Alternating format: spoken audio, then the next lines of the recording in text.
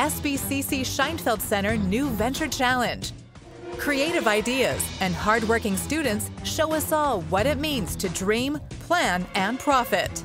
College and high school students across Santa Barbara County have tuned their business plans, researched the competition, developed prototypes, found customers, and sharpened their pitches. It's time to find out which innovative ideas will win.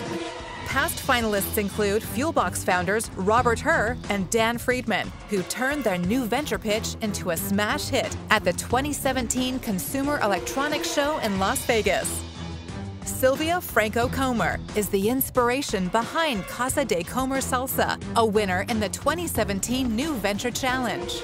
Sylvia launched her flagship Smokin' Good Salsa brand at legendary local fresh food retailer Tri-County Produce. Support your favorite student entrepreneurs at the Scheinfeld New Venture Challenge competition. Welcome to the 9th annual New Venture Challenge Business Plan and Pitch Competition.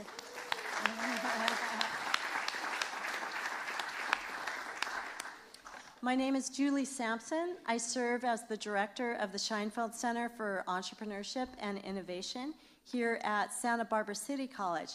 We are a hub for the development of entrepreneurs at SBCC and in the community. We focus on the development of globally competent entrepreneurs. And what we have going on today, as you are well aware, is that we have 10 teams who were selected as finalists based on their business plan submissions. And today they will present to you their most persuasive pitch about why their ventures promise success, and they're doing this in the pursuit of cash and awards and scholarship opportunities. So today, we are very fortunate to have teams from Santa Barbara City College and also Antioch University, and they have worked very long and hard to be here today. And to start off, we would just like all of you to stand up, and let's give these folks a hand. Yeah, go ahead and stand up. Yeah.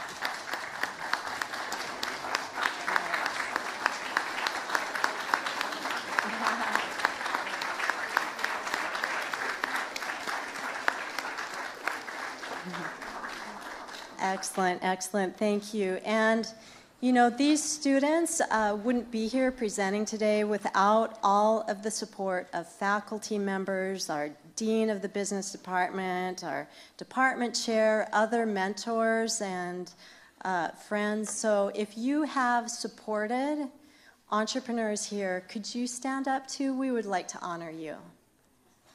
Oh, I'm the only one?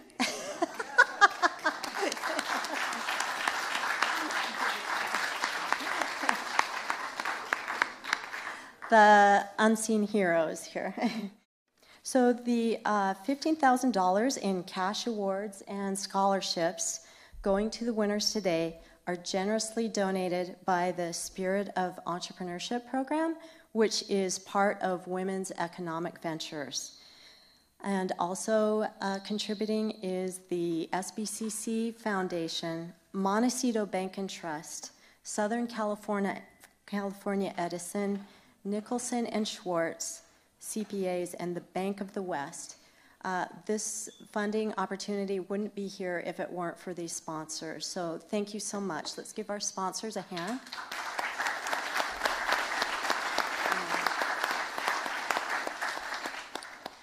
Okay, additionally, we have something that we're adding to our program here at Santa Barbara City College that's a nice follow-on to the winners of the New Venture Challenge.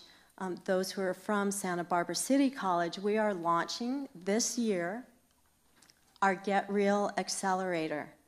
What this is winners from this competition today at the college level, as well as from a couple years back, are eligible to participate in the accelerator.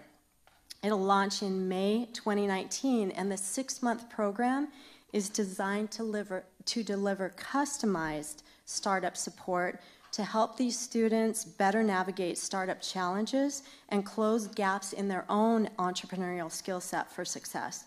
Up to 6 teams will participate, and those who achieve their 6-month milestones will be eligible to participate in our Get Real Shark Tank competition. That's going to happen on November 1st, and that's during National Entrepreneurship Month. And angel investors will be the judging panel, and we already have $10,000 generously donated from the Santa Barbara City College Foundation. That money will go to one of those teams, but an interesting twist here is if those angel investors want to take up any team on their offer for investment, they may decide to do that. So it'll be a fun thing to be here on November 1st to take part in that. And the public, you're invited to attend, and also during the summer, when they're going through the accelerator, we will be posting on our social media, tracking their process, so you can stay apprised of your favorite team and how things are going with them, and be here to cheer them on November 1st. So we already have 3 teams that are identified for this Get Real Accelerator. They are winners from the past New Venture Challenge. And the first one that I would like to tell you about is Jake Zander. These 3 that I'm going to tell you about, they're here today. So he was the first place winner last year, and just to demonstrate his savvy as an entrepreneur, he just brought to market his insoles that are specifically designed to make your Chuck Taylors oh so comfortable. And he has the goal of selling to you 50 pairs today, and he's going to be out there on the patio afterwards. I think I've heard $14.99 a pair. So if you're a Chuck Taylor fan and your feet have been dogging it for years, it's time to change that. We are also very fortunate to have Heather Lukehart, who won in 2018. She was our 2nd place New Venture Challenge winner. And she is joining the Get Real Accelerator to advance her innovative flagship product, which is the Falcon Travel Bag that allows travelers to rest comfortably on the go while also keeping their valuables secure. And if you're into travel, you'll want this bag. And then the other team that will be joining the accelerator is Sylvia Franco-Comer, who placed 2nd in our 2017 New Venture Challenge with her Smokin' Good Salsa. And it is, let me tell you, we've all had salsa, but truly, this is the best salsa on the planet, and she was so kind to have some sampling out there during the break, so you'll definitely want to give that a try, and you'll find out where you can purchase that here in town. So to each and every one of our finalists, we wish you success today, and this event is really just the beginning of even greater things to come. And while only 3 teams will walk away with an award today, everybody goes home richer in the spirit of entrepreneurship. So to everyone here, please join me in creating a positive, supportive, distraction-free, competitive environment for these teams to shine. Another important part of this is we have our judges here, and we have also the people who are helping. And these are all the businesses that they represent, and they are volunteering their time today. And so I would really appreciate it if you could show them some gratitude. And why don't we just give them a hand right now and say thank you.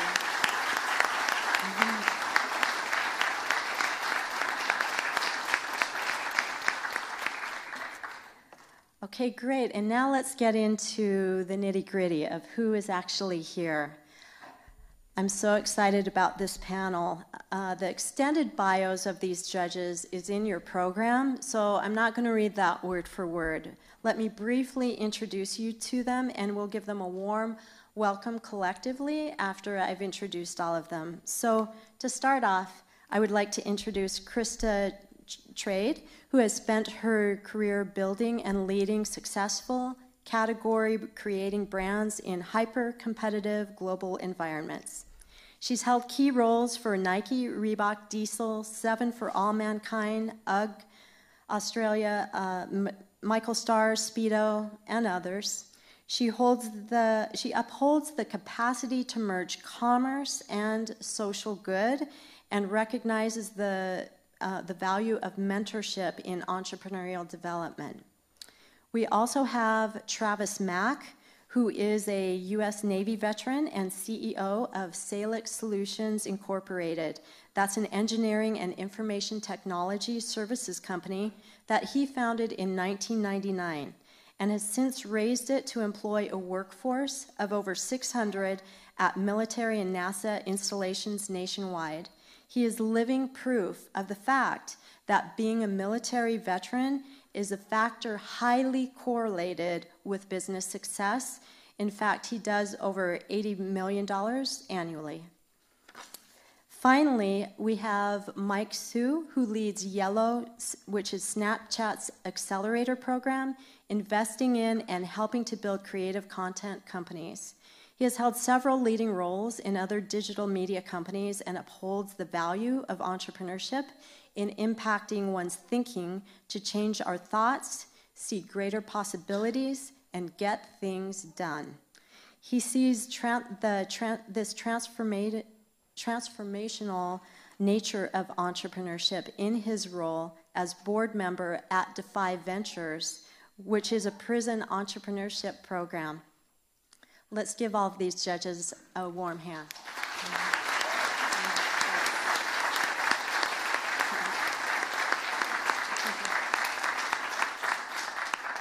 Okay, awesome. Now let's get this show on the road. So we're going to run a really tight ship here, and I'm going to tell you how it's going to work. I'm sure to keep us all on track, each team has 8 minutes to pitch. When the buzzer sounds, you are able to finish the non-run-on sentence that you are stating. And then we will immediately turn to the judges who have 2 minutes collectively to just ask questions. That isn't a time for feedback, but rather to clarify things about the pitch and about the business model that they need to understand more clearly to make their assessment of the pitch and the venture itself. Coming up to and leading us off today will be a Baba Connect, presented by Dennis Erickson.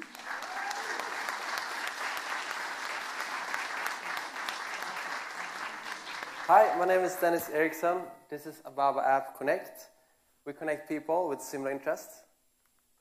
Did you know that in Santa Barbara there are about 100,000 students who use social media? We're going to change that. We're going to improve that. So did you know that social media is correlated with an increase in loneliness? Our solution is to bring people together, create new friendships, and reduce loneliness by connecting people with similar interests. This is the perfect time to enter this market. With a huge trend in social media, it's a $158 billion industry with a 7% annual growth. This presents an opportunity for investors, but also provides a positive impact on the society. We target market college students in SBCC and UCSB. There are about 40,000 students in these colleges. Just like Facebook, we start with college students. Ages 18 to 25. Like me, as an example, I'm an international student. You come here and want to find new friends with similar interests. We have a homepage. We have, based on our surveys, night version is the #1 interest. So we did a whole page for that. And then this is the most popular interest in Santa Barbara. Just click and show up. It's very easy to use. I will click here just because I like the beach. So I'll click beach, step 1, and then it will take me to step 2. I will be there, and I can show, and the app shows where it is and how many people are going and the bio about it. And step 3, just show up. Create your own activity. When you, we're going to have a membership, so just like Meetup, you can host events. And step 1 is just to create a new event, and step 2, we select your options, and step 3 just to publish it. IP and legal, we have copyright so far in presentations, flyers, and a unique computer coding. And we have trademarks, name and logo, and trade secrets, we have a process documentation. And patents, we have a provisional in progress and business method patent. And 2019 app production timeline. Right now we have done our app in Adobe XD, 12 prototypes. We have changed them according to our surveys, how people want them. We have improved them based on the surveys. And in coding, we're coding in React, so we can have the app in both iOS and Android. And the beta version release is going to be in September, before the launch in October. When all the new freshmen are coming into Santa Barbara to start school, we're going to have the launch of the app. And hopefully get all of them to have this app. 2019 monetization timeline. In April, we have right now 100 people ready to buy the web survey. And we have a gathering following on social media. And in October, we have a monthly subscription. And hopefully, in the future, in 2020, we have a huge database that we can sell to big companies. Here are our spreadsheet, and I would like to break it down for you. Oh, our competitors.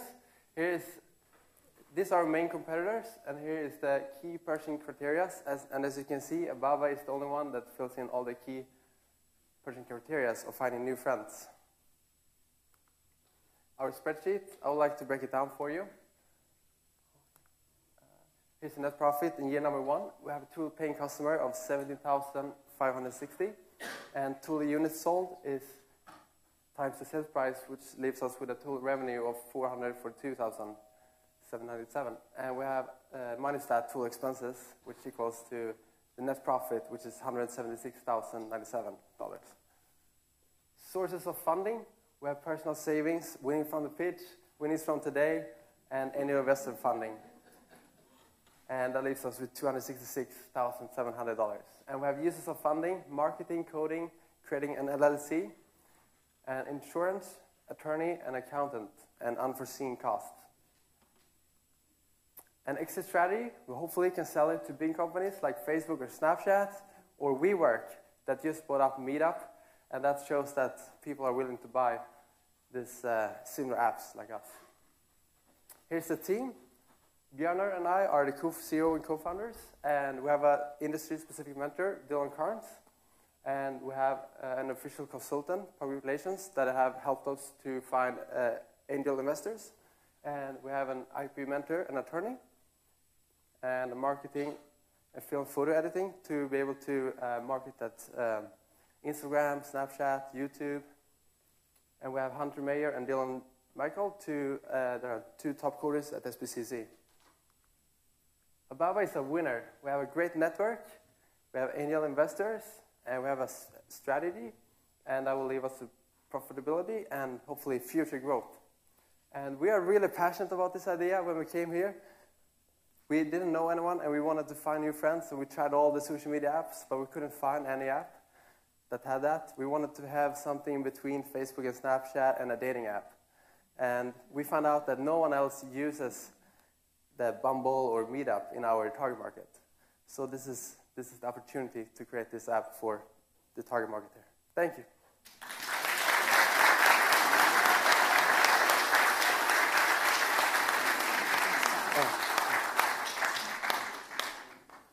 Okay, judges. We can wait. They're going to play around with that without. You standing one. I have a quick question. Yeah, of course. So how do you get around the cold start? How do you intend, initially when you just get started, there might be 3 events total in the entire area. How are you planning on getting off the ground and having enough density of activity? Can you repeat that question? So one of the problems with social apps in general is, it's like showing up when you're the first person at a party and it's empty. Like, it's not a cool party, right? Until people show up. So how do you plan to kickstart the party? So in the start, the people on our team and people we know are going to be at each event that are set up to make sure that it goes good. Once we expand, we will probably figure out, we're looking at what our competitors do, like what Meetup do and what Bumble do, and also with Facebook groups. And we're trying to copy what works, and we're trying to make better, fill the gaps, what doesn't work. Yeah, so this looks great. You guys have done a really nice job. I'm curious, beyond just the launch, how do you intend to continually grow your user base?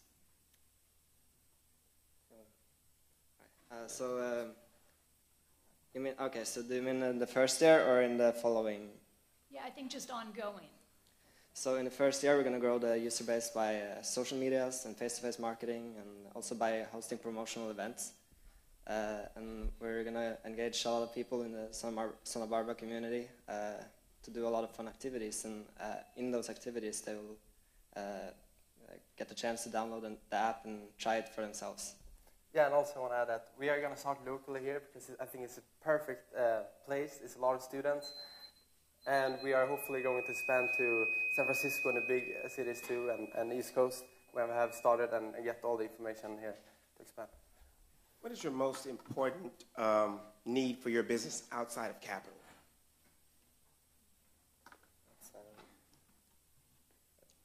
Can you say that again? Yeah, what's your most important need outside of capital?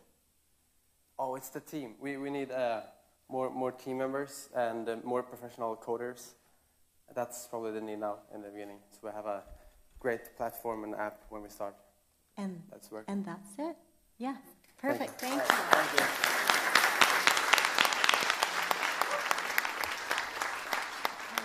you. And next up, please welcome to the stage Papaya Mixa with Abel Amos.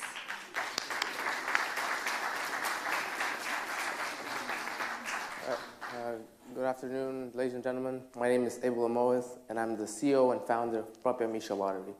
A little bit about myself. I'm originally from Angola, from the capital, Luanda, aka hell. It's chaos, but it's my favorite city in the world. It's the flavors, the people. It's a beautiful place to be. In 2016, we changed presidents after 40 years, and something wonderful happened. Opportunities for entrepreneurs opened, and lots of sectors of the economy are developing, except one that I noticed, which is the lottery. Illegal lottery shops are opening, and I noticed something. Why isn't there a legal lottery? Why isn't there something like Powerball or Mega Millions, but better in Luanda? And we want to change the game. So how are we going to change it? We're going to create a legal lottery system accessible only to adults. We're going to leverage the informal market economy, which I'll explain later what it is. We're going to improve local infrastructures by providing taxes to the government. We're also going to offer part-time employment to local university students. And we're going to provide a fun and responsible way of betting against the odds and scoring big. The global lottery market is set to reach $350 billion by 2020. Africa alone spent $3 billion in lottery tickets in 2018. Our target demographics is middle-class people between the ages of 27 and 44, because our survey suggests that these are the people that are willing to pay because they are the ones that are employed and the ones that are more economically stable. Our lottery is different because we not only want to target people that want to become millionaires overnight, we also want to target people that want to try it, that want to experience it. This is our device.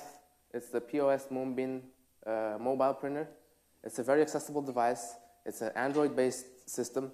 Anybody that has used an Android device can use it. We'll explain it to our vendors. And if you don't, it's very accessible. In 10 minutes, you can learn how to use it. This is our interface. It's very simple. The client approaches the vendor and chooses between a random and a custom set of numbers. In this case, we have a random. We pick 5 numbers. The vendor prints the ticket, handles it to the client, and that's it. We have a special code, so you can't scam us or anything. And the code goes directly to a server. The ticket goes to a server, which is secure by Amazon Web Systems. And we also implemented a system that takes a screenshot of the ticket and sends us to a personal Google Drive of the company. After that, we announce the results every Sunday on Facebook, and then happiness. So a sector of the economy is being overseen, and that's the informal market. You guys are not used to it. You're in Santa Barbara, I know. So it is the hand-to-hand trade, which represents 66% of the employment in Africa. It's hand-to-hand trades, vending in streets. So, and we also Africa also has the largest young adult population in the world, and that's being overseen. It's being wasted. We want to change that. We have to take advantage of this. Our workforce is going to be mostly based on the large population of university students who are willing to become part-time street vendors at a low cost. Our sales strategy will be very personal and very hand-to-hand.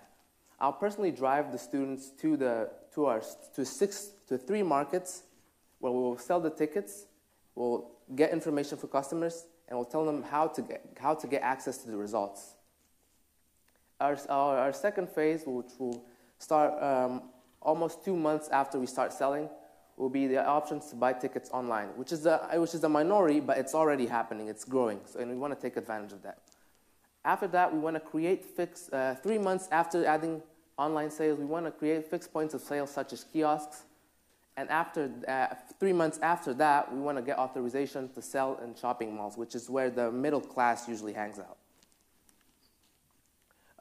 Here are some milestones. They include acquiring a business license, contacting social media personalities, booking my flight to China in 2 weeks to check the supply for printers, and completing 50% of the logo. Future milestones include winning the Venture Challenge today, guys, like today, and gathering 10,000 followers on social media, selling 10,000 tickets, donating $5,000 to organizations initially, and get a $75,000 loan. Our marketing will be based on emerging social media personalities. These are some of the contacts I've made, and some of them I actually made really good friendships with. They're willing to promote my lottery, and in exchange, I'll promote their channels. And we expect a 40% conversion of 100,000 views of their views. I have 2 competitors.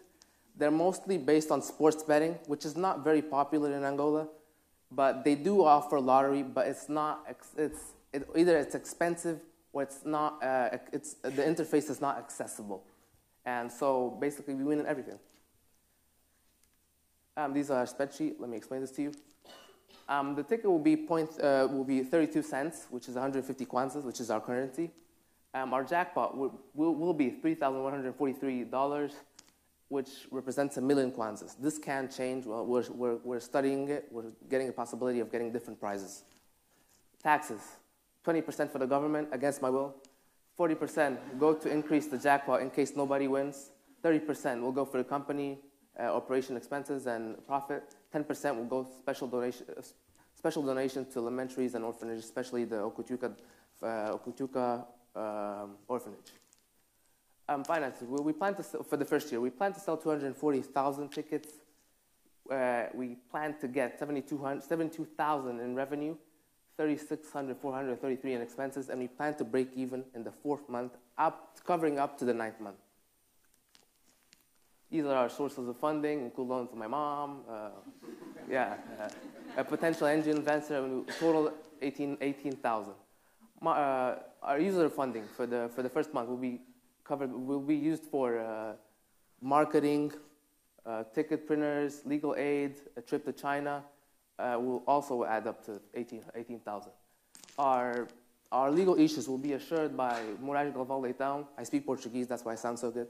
Galvão Teles Soares de Lima y Associados, a very good law firm. They accepted to do it for free for the first 3 months. I don't know what I'm going to do after that, but I'll figure it out. Our exit strategy will be to sell to the biggest cable TV company, Zap, mobile company, Unitel, which is very big, or get a government contract, which will be, very nice. My team includes Irina Ferreira, my lawyer, Jairama Mois, my sister, me, a CEO and street sales supervisor, and my good friend Miguel Sanchez, software engineer and social media manager. Why us? Lotteries usually want to offer millions of dollars. We don't have that. We just want to give you a chance to play and get a bit of money. Thank you.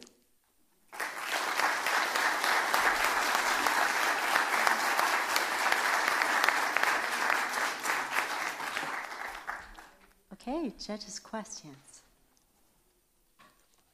How much security testing have you guys done? I know that's a huge issue in lottery, is just, you know, which way you can hack, people will figure out how to hack and make money.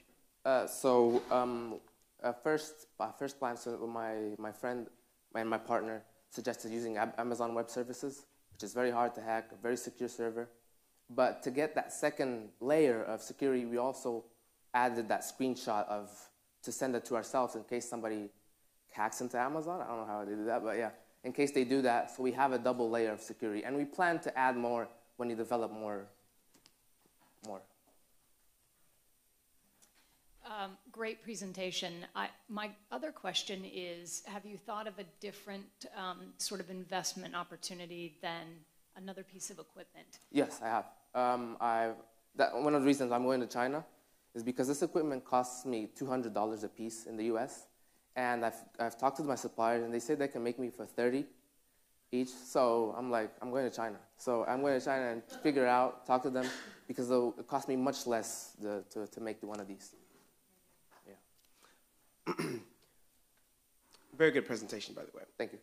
What is the biggest benefit you have gained by developing your business plan in this form? In this form? Mm-hmm. Yeah, what have you learned? What have you gained by going through this process? I wasn't an entrepreneur. I'm still developing my spirit. I'm an engineering major, so for me it was a tremendous transition. So I've learned that to respect entrepreneurs, it's not easy. It's resilience. It's emotional. It's an emotional weight on you. So you have to be resilient. You have to be passionate about it, and you have to be.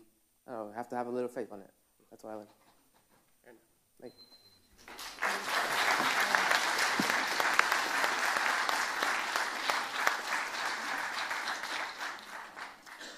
And next up, we welcome to the stage People's Pasta, presented by Emily Cascella.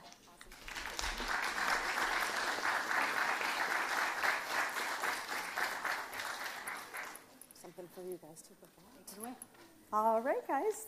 Judges, hi, everyone. Thanks for being here. My name's Emily Cascella, and I'm really excited and nervous today to bring you my concept, my innovative specialty food concept, People's Pasta.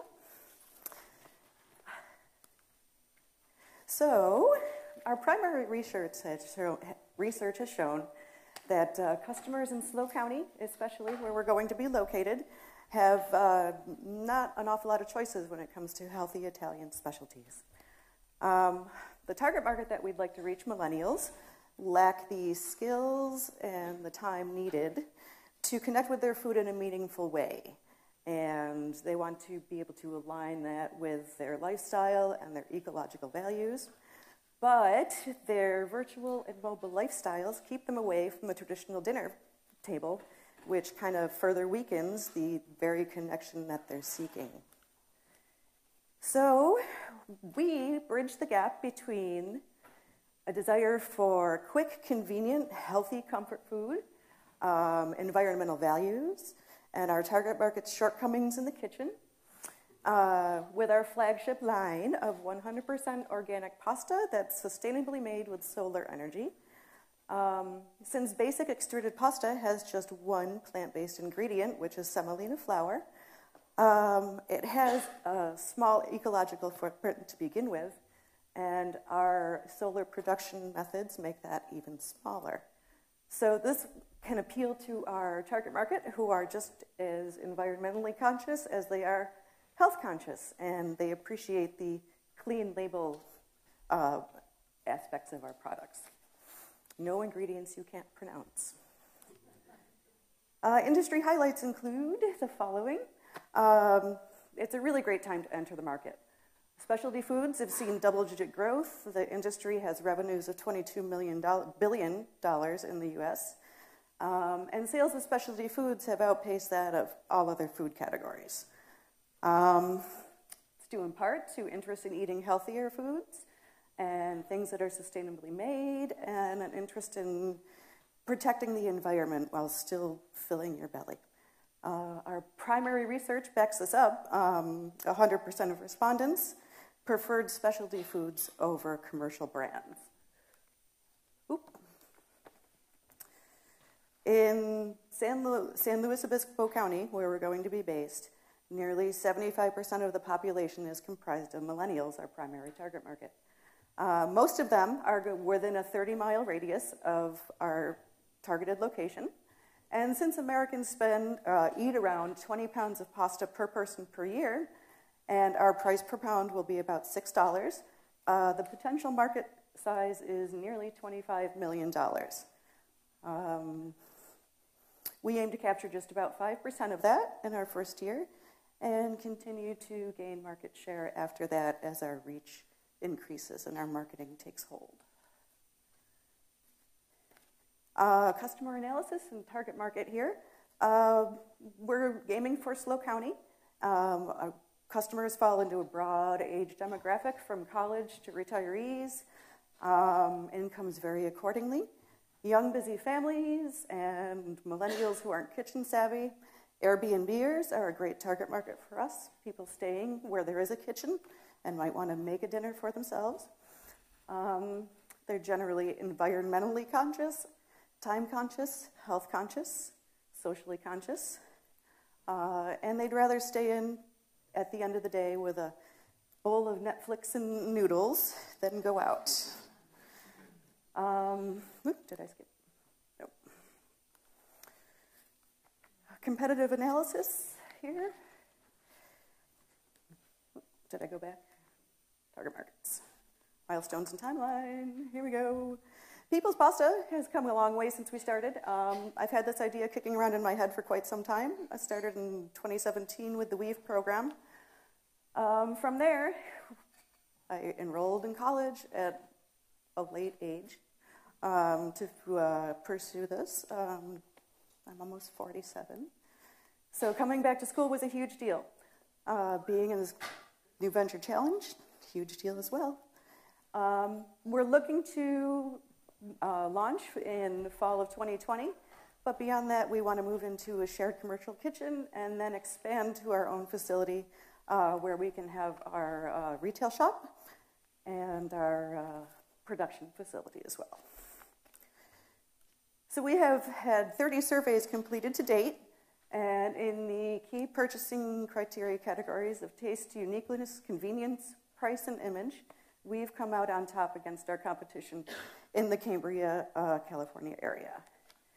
Not even the Italian takeout restaurant can do what we're proposing to do here.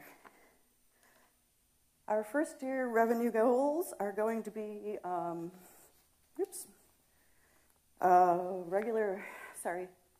flustered.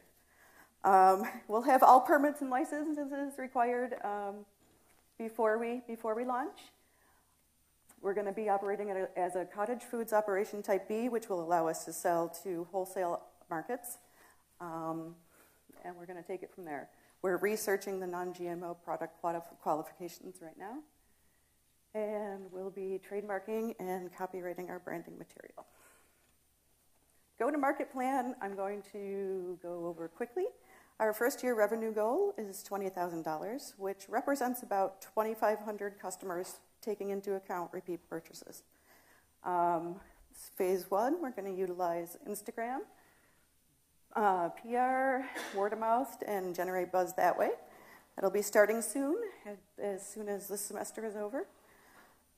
Phase two, we're going to engage with the Chamber of Commerce in SLO as well as Cambria and rely in part on their network and their opportunities for advertising and other perks like that.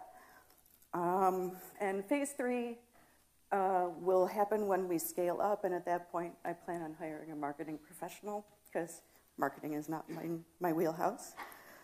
At startup, I'll be doing wholesale and retail distribution myself out of our home office, and then later on through food distributors and brokers. Should we have to cease operations, I would like to retain the building in which we are housed. We plan on purchasing it, and I'm rented out as a commercial kitchen and find a tenant. It's a good investment, and it just makes sense. Here's our first year financial forecast, which I'll go over for you now. The highlights. Our retail price on basic extruded pasta is $5.99, and business to business, it will be $4 a pound. Our cost per COGS per unit is just 66 cents, which gives us some healthy profit margins there. We've got 84. Okay, and I'm done. There we go.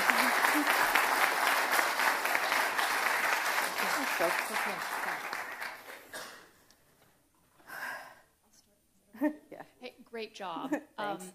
I ran long. No, you did a great job. I think you may have tried to capture that at the end, but have gotten cut off. I see this as a huge direct-to-consumer opportunity as well as a wholesale opportunity. Mm-hmm. And have you thought about, just as you start, how much percentage you would sort of allocate to each? Not yet. I was thinking probably in the beginning going to customers first, and then wholesale. Mm-hmm. Ideally, I think the wholesale market is going to be more profitable, or a bigger deal, and that is what I need to pursue. We still have B2B research to complete, so that's kind of up in the air, but yeah. Great job. Thank you. How did you decide on these 3 pasta types to make first? They were quick and convenient to make in my kitchen. They are my prototypes. Outside of capital, what is your biggest challenge in this space? Oh, gosh. Finding a network, connecting with a network. I don't have any food service background. I don't know where to get, ingredients and supplies and stuff like that. So finding those kinds of connections are really what's needed next, I think. Yeah. Good. We good? Thank you. Thank you.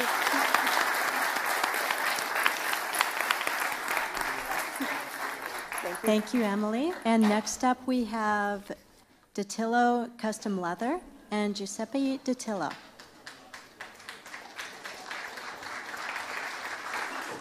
Good afternoon, everyone. My name is Giuseppe Datillo, and I'm the creator and craftsman of Datillo Custom Leather Goods here in Goleta, California. First and foremost, I'd like to thank the judges, Julie Sampson, and the entire New Venture Challenge as a whole. It's been a great experience, and I'm truly honored to be here. Datillo Custom Leather Goods is a startup company founded by myself, Giuseppe Datillo, and is dedicated to manufacturing the finest leather bags, belts, wallets, and other leather goods on the market today. Datillo products have a unique style which blends traditional Western tooling with modern functional design that is unseen anywhere else in the marketplace. Datillo Custom Leather Goods is a company founded on a family passion for craftsmanship and quality that has been carried down through generations. To those who knew my grandfather, the Datillo name was synonymous with finely tailored clothing, and it is my vision at Datillo Custom Leather Goods to restore the pride that was once associated with my family name. All Datillo leather products bear the same logo that was once my grandfather's at his tailor store. Before I say my market analysis, I'd like to thank the Santa Barbara Public Library and all their wonderful librarians for giving me their resources and helping me get the information I needed. So according to the small business data website SizeUp, here in Santa Barbara alone, $1 to $1.1 million is spent annually in leather goods. And small companies such as Saddleback Leather, who employs only 3 people, is making over $1 million in sales last year. Using Reference USA, it is clear when analyzing trends in the leather goods market that the market is steadily growing, and since 2016, a larger increase has happened. Datillo custom leather bags and products bring together beautiful Western-style designs and modern functional features to create a product that has not been created before. Datillo bags and products will be filling a niche in the marketplace and catering to those who want functionality and clean lines of a modern bag, but are not willing to sacrifice style to have it. Although there are many different bag makers on the market today, none of them offer the refined mixture of style and function that the Dattilo products do. One aspect that sets Dattilo Custom Leather apart from other startups is that I already have a full line of bags and other products made. They're already in production by myself, and sales are already being made. Customers who have purchased my products have been nothing but thrilled with the craftsmanship and detail that go into every single piece, and many of them have come back and bought more products from me. The target market for Dattilo Custom Leather is those who value handmade goods, well thought out designs, practicality, but do not want to sacrifice style to get those features. The primary means of promotion will be online through advertisements on social media because it is the one most cost efficient and effective means of getting to my target market. Also, since most of my sales will be made online, it is fitting that advertisements will be primarily online as well. Materials are sourced locally at local distributors such as Golliger Leather in Ventura. Sourcing materials in person allows for me to hand select only the finest hides to create my products.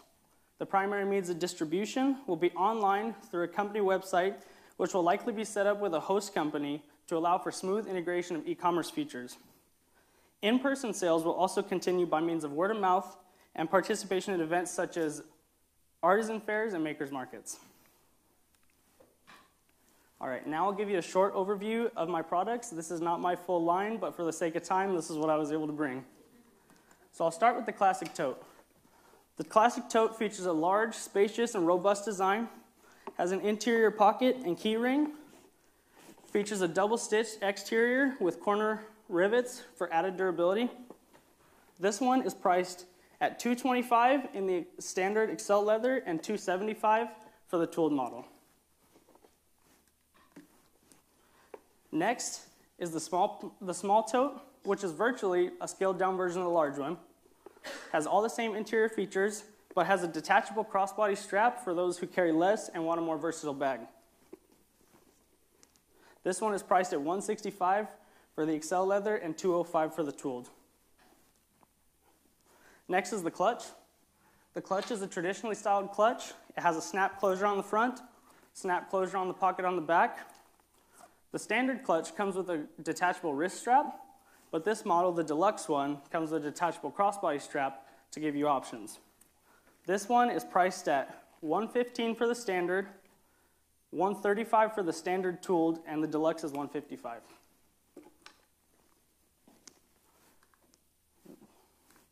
Next is the largest and most involved of the bunch.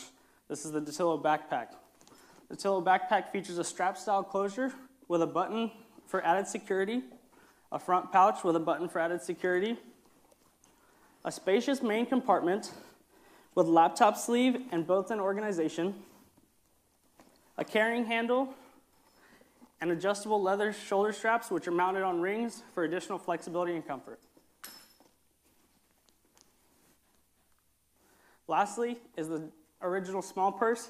It's a traditionally styled small purse, strap closure, adjustable crossbody strap, simple and classic.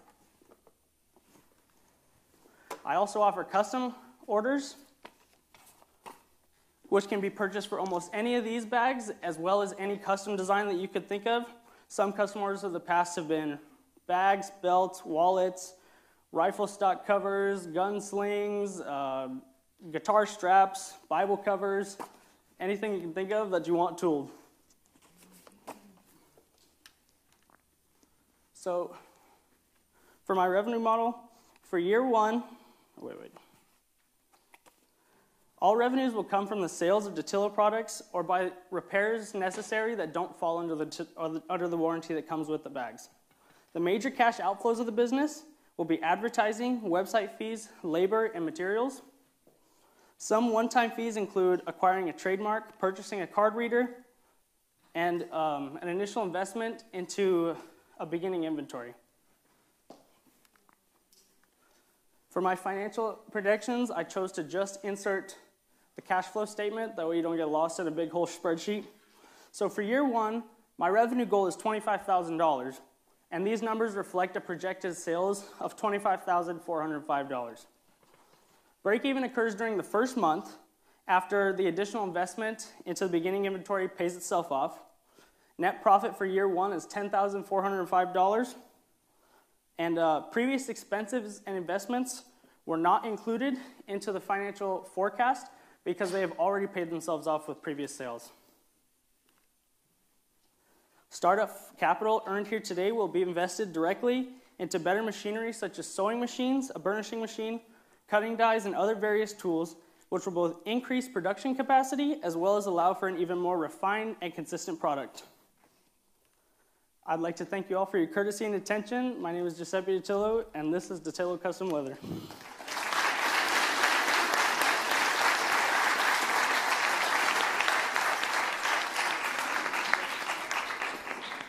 I'll bring these down so you guys can look at them. Just kind of.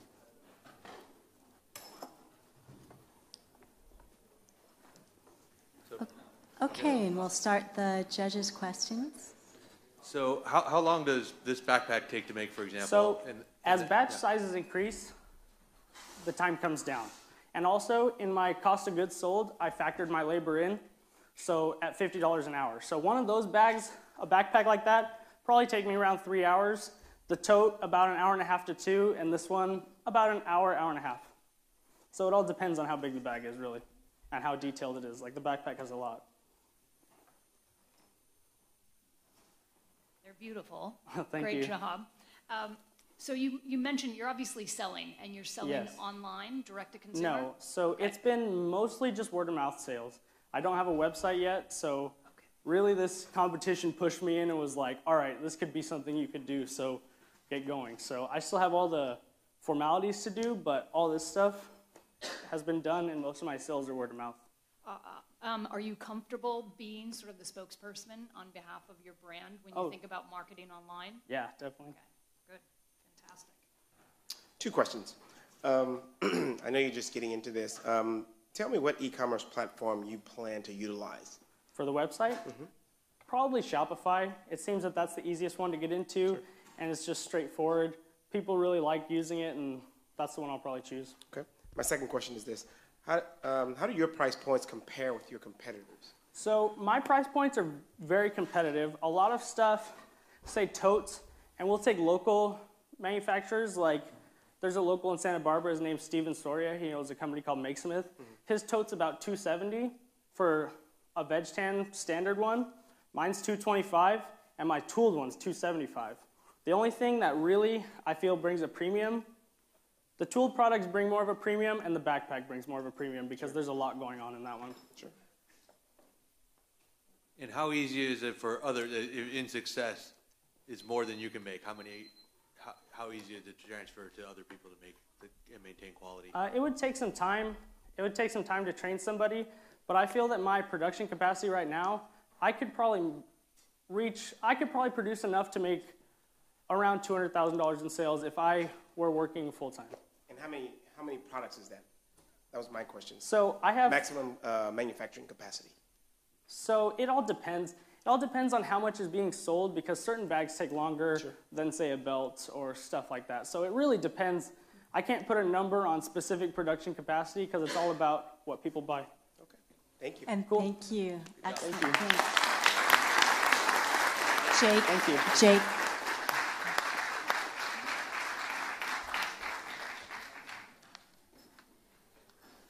All right, and taking the stage next, we have Charlie Olin and Shot and Chaser.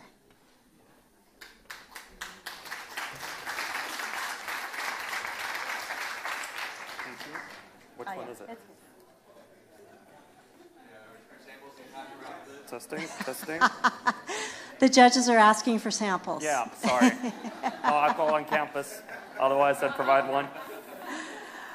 Okay, judges ready? Okay, timer, take it away. All right. Hi, everyone. My name is Charlie Olin. I'm from Sweden, and today I'm going to be talking about Shot and Chaser. Mixing cocktails take a lot of effort, and usually it doesn't go as planned. One tends to look at a picture online that looks like this. No, wait, like this. But usually end up with a product that looks more like this. The craving that you have from the taste also comes from when it was made by a professional. But when you make it, usually taste is more like this. And if you switch locations, which a lot of students here in Santa Barbara tend to do, you have to bring all the heavy bottles, there you go, or pre-mix your drink into a smaller container and therefore risk getting an open container ticket. Shot and Chaser, which is trademarked, is an LLC company that provides you with that solves all of those problems. Our patent-pending packaging allows people to pick between a variety of famous ready-to-drink cocktails. The product is separated into 2 compartments, the smaller one holding a shot of liquor, provided by the local manufacturer Cutler's Artisan, while the bigger one holds a matching mixer and comes from the Dr. Pepper and Snapple group. How it works is that you unseal the package and either tip the liquor over into your mixer, or you tear off the shot and drink it as is, using the mixer as a chaser. Shot and Chaser gives the customers an interactive, effortless experience with a cocktail mixed to perfection. The specific operational structure looks like this. We manufacture our unique plastic containers in China, ship it to California, where the liquor and mixer gets poured in by our partners at Cutler's Artisan. Why this is because they already have the necessary licenses in order to handle alcohol. Then when sealed, the product is transported to retailers, where it will be sold to the end consumer. Any unit surplus will be taken to a Vanjie logistics warehouse, in which it will be stored in a cold environment. The process might sound difficult and take a bit of time to perfect, but timing is key in order to have first mover advantage. In an industry that grows at $74 billion a year with 6% growth, following trends are key. And the current trends point toward a market that is becoming more fragmented. Consumers are branching out and willing to try new things. Among these things are smaller packaging sizes and ready-to-drink beverages, all of which Shot and Chaser fits. But with trends comes competition. All of these competitors are still in early phases, and none of them have fully launched yet. But as you can see, we're all ready-to-drink products with mostly small packaging sizes. But while both Cutwater and Can are small in size, they have nothing special going on with packaging. What Shot and Chaser also brings to the table is the customer experience. Consumers get to interact with the product by mixing it themselves. And lastly, we're specifically targeting students. While being a B2B business, our end consumer will mostly consist of college and university students. We'll start in Santa Barbara, where there's an estimated 15,000 students within our targeted age group. But as I said, our target market mostly consists of other businesses. Liquor and grocery stores usually operate on very slim margins, and are therefore required to carry a large variety of inventory in order to profit. In the Santa Barbara area, a total of 10 stores have agreed to try out our products, with 4 having signed actual purchase orders for 500 units per store. These orders, together with our primary research, justifies the idea's viability. According to our end consumers, they drink alcohol about 1 to 2 times a week. And when doing so, they buy it for 25 bucks. Out of that budget, they would spend about $5 to $7 on a Shot and Chaser product. And as even further proof of concept on the most valuable question of all, they answered affirmative to buying the product. But outside of these early adopters, how will we expand our customer base? Through social media, of course. By establishing an early online presence where we brand ourselves and promote our product on Snapchat and Instagram, we can quickly increase demand. We'd also launch with a 2-for-1 special on Instagram, so if customers post a picture with a product or a story perhaps, and use the hashtag Shot and Chaser, we'll respond with a discount code. We're also planning to attend a trade show in Las Vegas in June. And lastly, we're also planning to sponsor parties in Isla Vista, where students can show up and get free samples. So let's get into our financial looks. Our cost per unit produced is at 50 cents. The wholesaler price will be at $2.99, which leaves us with a profit margin of $2.49. To put this into perspective, our markup on every unit produced is at 400%.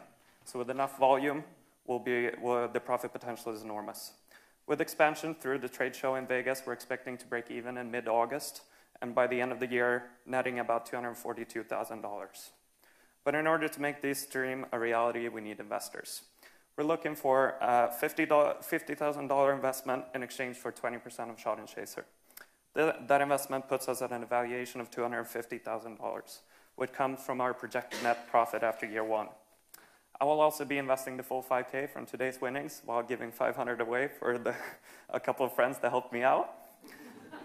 And for any future Series A investment, we'll also include the industry multiplier of 2.08. The funds will go towards startup costs, which includes the plastic mold for the actual production of our packaging in China, the trade show in Las Vegas, and a company vehicle in order to make in-person sales. We'll also be there to help with our original negative cash flow. So who is it that you'll be investing in? Alice and I have been students here in Santa Barbara for about 3 years now. Both of us are business majors and have previously worked on several small businesses back in Sweden. I myself launched 2 small businesses with a couple of friends and also helped my mom develop several products in her business. While Alice has been working with manufacturing internationally for 2 years before her current stint in the US. As advisors, my mom will come on board with her 14 years of experience managing her own business, and also an angel investor by the name of Thomas Ward will help out. So in summary, we have already had signed purchase orders. Our name and logo is trademarked, and we have a patent pending on our unique packaging. We have licensed partners that have agreed to provide and handle liquid content. And lastly, we have a unique product that follows the current industry trends. Shot and Chaser, an interactive and effortless experience with cocktails mixed to perfection. Thank you for listening. I'll now take some questions.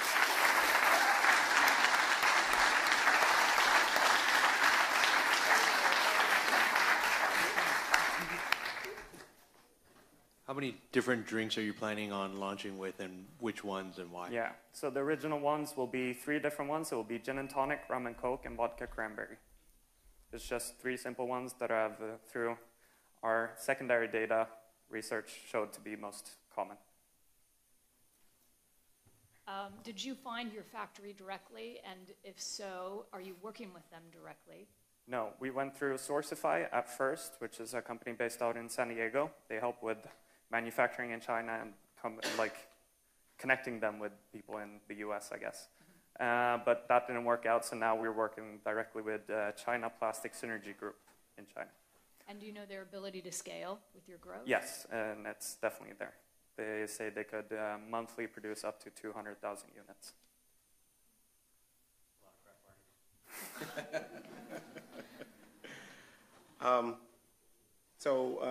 And I've asked this on several occasions. Tell me your biggest need outside of capital.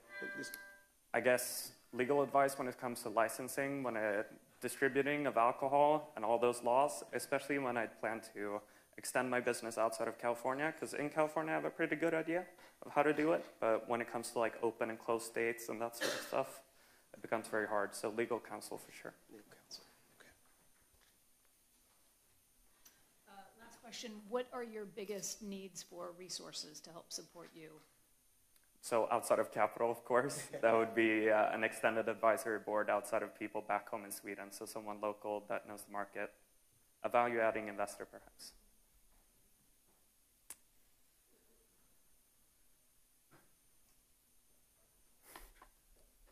Anything else? Great job. All right, Excellent. thank you. Thank you.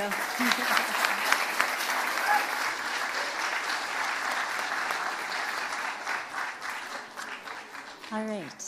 And next up, please welcome to the stage Droplet and Karsten Heidemann. Mr. Mike, Mr. Sue, and Ms. Trade. My name is Karsten. I'm here with the Droplet. We have invented the most innovative way to wirelessly charge your device while giving you a sense of security. Now, so what you may have not known is that most people actually damage their phone at home. It's because it's purely psychological and they're more comfortable. They put their phones in more riskier places, such as when they're cooking, in the bathroom, and actually 8% of people tend to spill some sort of liquid on it. And even though we have wireless charging, we still use cords to charge our phones, until now.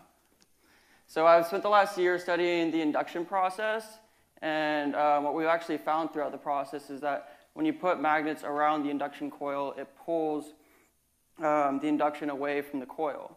And so with typical chargers, they actually don't utilize this. And we've studied it and have actually mastered a certain pattern that you can use the magnets with specific magnetic forces to actually increase the QI coil strength.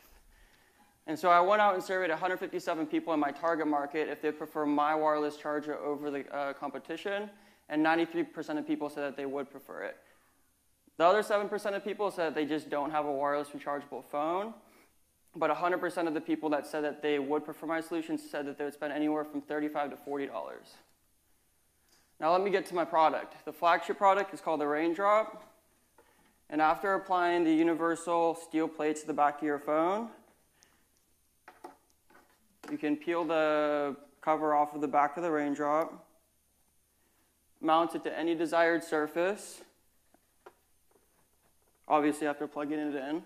And then once it's plugged in, you can actually mount your phone for a secure and wireless charge.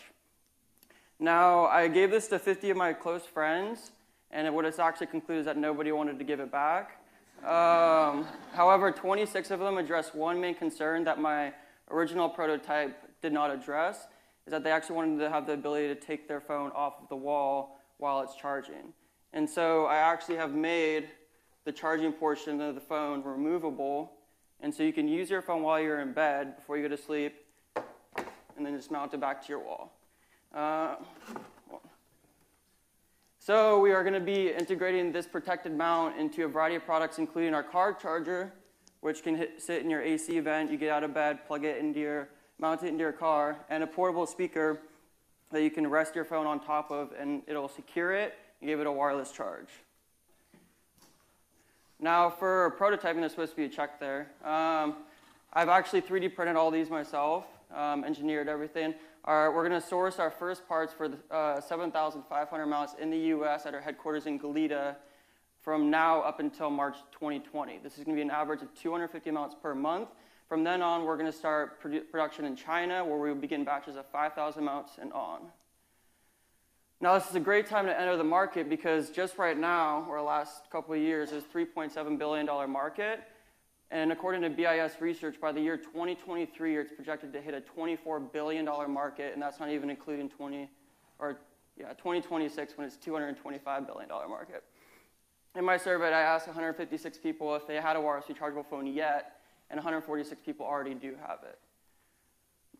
Now, I don't know why it's doing this, but with my competition, we have Xvita, which is a wall charger that sits like that. But I actually asked my target market what they would like out of my product. Or said, like, you are making a product that holds up my expensive phone. I want it to hold up my phone. They actually have very weak magnets, but they have a really good charging current. So like the magnets actually aren't strong enough to pull all the induction away from the charger. And you also need a case for it. So it's actually like very environmentally not friendly. It's very wasteful. Our other competition, Magnet Mount, only focuses on car chargers. They have very strong magnets, but actually lack the ability to charge your phone fast.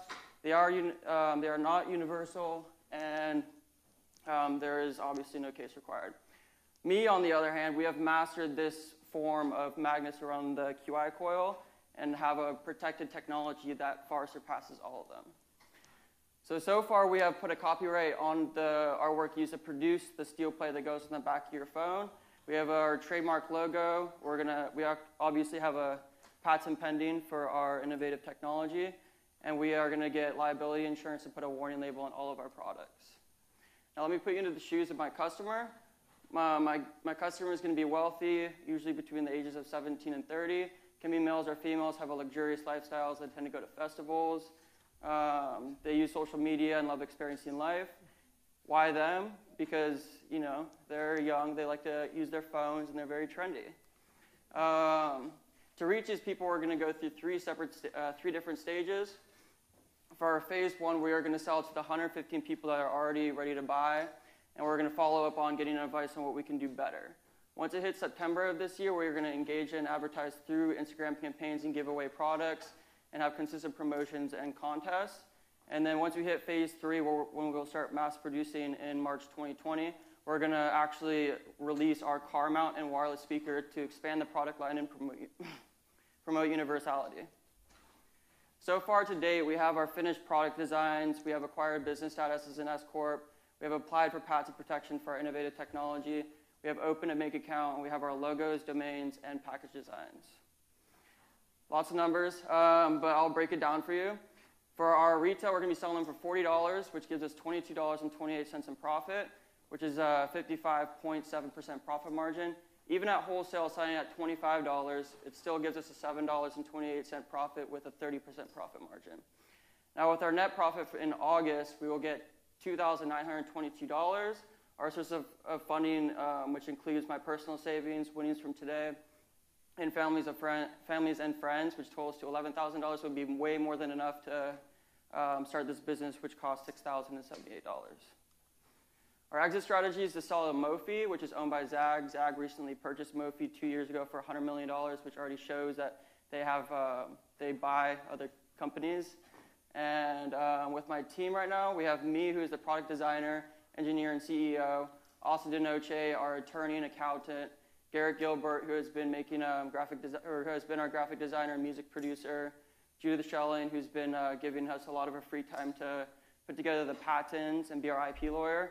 And Skylar Labrie, who is our head of marketing and sales. Now, when I was in 4th grade, I told my teacher that I was going to invent shoes that could let you walk on water. As you can see, these are not shoes, but it's a great start. But today, I have invented the best possible way that you can mount your phone for a secure and wireless charge. Thank you.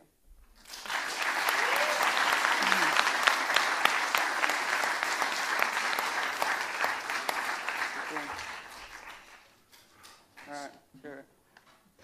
So the patent is for the magnetic charging, or? I specifically put the patent on the surrounding areas around the induction coil, because the locations that I actually have the magnet set away from the induction coil help the magnetic charge pulsate and get to your phone, pretty much. So that's what the patent is, and then we're going to be integrating into all of our products. That was one of my questions, too. So have you looked into a utility patent or Yeah, design? that's what we filed. It is a utility? Yeah, okay. It is a utility. I should have specified, sorry. Okay, that's great. So you can actually produce this for around $20? So it actually costs $14 to make the product, and that's even in the U.S., me assembling it myself. Once I get it produced in China, I can actually manufacture it using high-quality parts for around $950. Okay, and what do you think your maximum manufacturing capacity is going to be? I would say 100,000 units. Okay. I don't think we're ever going to get to that.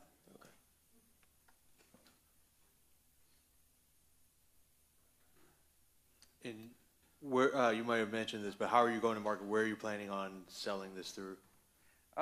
Mostly social media. I have a lot of connections on Instagram, some who are social figures and some upwards of 100,000 followers. I've already contacted them. They'd be more than happy to represent this luxurious product on their luxurious Instagram. But you'll be selling on like Amazon? Oh, yeah. Amazon, Instagram. Sorry, I probably didn't get the question. Yeah, Instagram and mostly Amazon for sure. Have you went through that process of establishing those relationships? With the Instagram people? Mm-hmm. Yeah. So they're already close friends. Most of them I actually went to college with and lived with in Ivy. Okay. Can I see the unit real quick? The back of the unit? Yeah. Excellent. Absolutely. That's okay. We'll do it during the transition. Let's say thank you.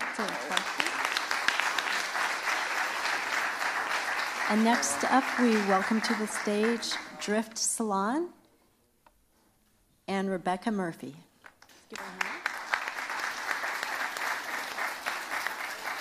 Hi, my name is Rebecca Murphy, owner of Drift Salon, and this is no regular salon. Under the law, cosmetic beauty products and ingredients do not need FDA approval, pre-market approval, and this statement is straight from the FDA's website. To combat the lack of regulation, on top of our standard services, we are going to offer hair mineral analysis, which identifies the presence of toxic metals and mineral status within the body. This is key to optimal health. Second, we will offer free product label analysis based on current scientific toxicology knowledge, so our clients are aware of the current products they are putting on the largest absorbent organ of their body. Drift Salon will continuously strive to offer beauty from the outside in. We will provide quality of organic products, education on wellness, and the ease of booking online at a good price. What validates this venture is that 90% of the 35 surveyed want organic products over conventional products. So for a little background about myself, I'm a natural-born leader with 5 years of managerial experience, plus 2 years as a hairstylist. I have found that creative and wellness-oriented businesses lack the back-end operational skills. I believe I have the ideal balance between creativity and management for this venture. We project that 80% of our customers will be women, and our target market is women ages 25 to 40 years old. They are beachy, easygoing, and care about what's in their products. They are found at farmers markets as well as local events. Our second demographic we are going to be targeting is the man in her life. And these demographics are interested in us because of their ongoing search for overall health. So let's get into the industry. The beauty industry is economically resilient. For example, in 2008, it brought in $52 billion, and for the next 3 years only fluctuated between 52 and 53. This shows that the industry remains stable even with economic turbulence. Also, in 2016, the market for organic products brought in $11 billion, and it's projected to grow 90% by 2024. So let me just demo our customer experience. Since our customers wanted ease, we will be using Mind and Body, which is on the left-hand side for our online booking, and we'll have a receptionist available for contact during salon hours. When the client walks into the salon, we have our 4 stages in which they go through. Our first one is our greeting. This stage, we want our customers to feel at home, and we do this by walking them through, giving them a tour, a complimentary beverage, and just conversating with them. Excuse me. Second, we have our consultation. We want to understand our clients' wants and needs to effectively execute the service. At this time, if they do want current products to be analyzed, we can do that here. Third, we have our service. We take time to produce the desired look using eco-color products. We are the only salon carrying these products in our distribution area. This product is extremely important because it doesn't contain the toxic active ingredients of regular hair color and most natural hair color. And then stage 4 is our closing. We want to educate the clients on what is used and the maintenance for the service they've received. At this time, we retain clients by suggesting rebooking. We want them leaving refreshed and feeling beautiful, knowing we are there for them if they run into any challenges in between their appointments. For our milestones, here we can see our milestones to date, and my next step in the process is securing funding, like I'm doing today, to ultimately launch in 2020. For our competition, we surveyed 35 people, and these were their triggers for buying up above. Drift will be the only salon in our distribution area that meets the criteria of our customers. When it comes to our legalities, we will protect our trade secrets, such as our client color formulas, and obtain liability insurance. And we do have an IP consultant to address further issues. So how are we going to go to market? In our first step, we anticipate receiving clients from our competitors. So in phase 1, we will launch our informational website to attract our customer. As well, we will also network through Facebook and Instagram to engage our clientele by posting information and responding to direct messages and comments. For phase 2, we will target like-minded businesses at opening, such as the Encinitas Farmers Market, yoga studios, Viore Clothing, and holistic health centers. We will have joint events and offer reciprocal coupons. Not to mention the hair analysis results can be used by our clients' practitioners to help further their health journey.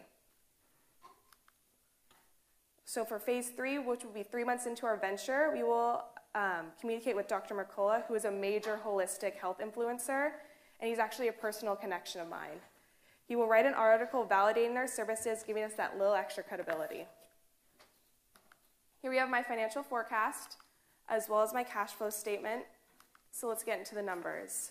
So for the first year, we are projected to make about $812,000 with expenses about $727,000, equaling to about $85,000 in net profit.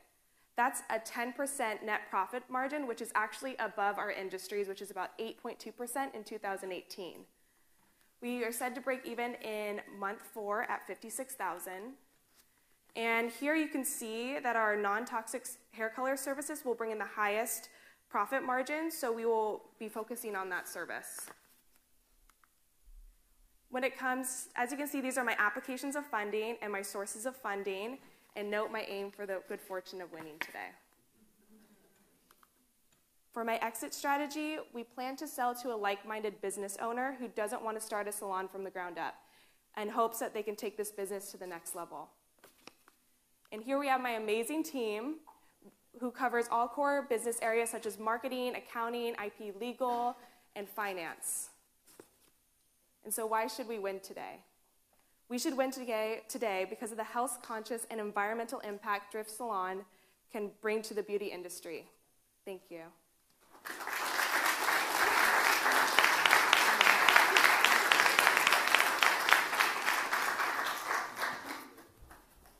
Travis and I won't be your first customers. Yeah. I saw that when you guys came out. I was like, ooh. Clean up every now and then. Yeah. Ease of use, ease of use. Yeah. So question, are you considering doing your own products too? You kicked off with the fact that the FDA doesn't approve everything that comes into the market. So yeah, it's not pre-market approved. Right. So we actually, once we start our salon, we're in hopes to expanding, and once there's more revenue, to hopefully have our own product line.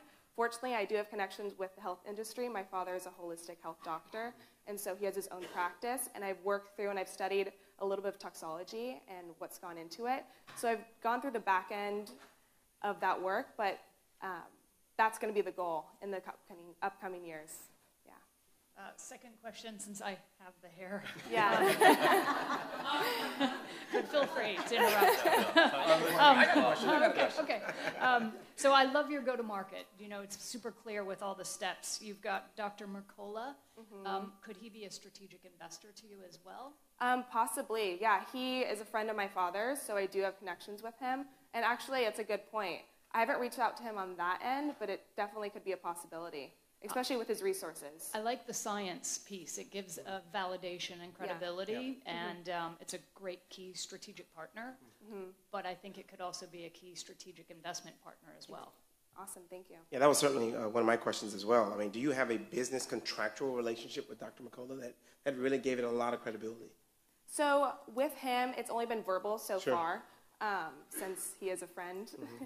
But in the future, once we kind of get moving with this venture financially, then it will be one of my top concerns is to kind of get that contract, especially after talking with my IP and legal help.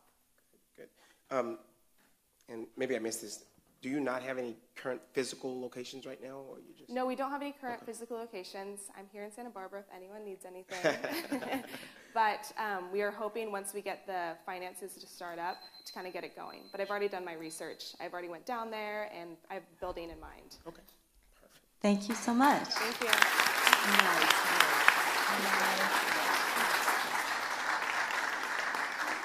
Okay, next up we have Rent It and Tegan Murphy. Timer ready? Okay. Hi everyone. Hello judges. Thank you all for your time and attention. I'm Tegan Nibby, and I will be presenting Rent It. The problem that Rent It solves is the massive overproduction and overconsumption of goods that has taken hold in America over the last few decades. Americans spend $1.2 trillion every year on non-essential goods and services, yet 80% of the items we own are used less than once a month. The storage industry in our country is now worth $38 billion, and self-storage construction has become the #1 growing commercial real estate sector to keep up with our materialistic obsession. Our dream is to create a more sustainable marketplace for the consumer economy, providing locally sourced and deliverable consumer goods to those looking to get the most value out of their purchases. This all started when my co-founder and I were searching for a way that we could rent out a motorcycle for day-to-day use as college kids, but found there was no suitable market platform looking to provide a value-based rental transaction. As time went on, we felt an increasing need for other temporary use items that would be inefficient to purchase permanently as students, including bikes, electric longboards, televisions, furniture, yard supplies, and power tools. We wanted to create a platform that would allow people to satisfy their basic needs in an affordable fashion, as well as more unique needs like specialized photography equipment and other hobbyist and creative essentials.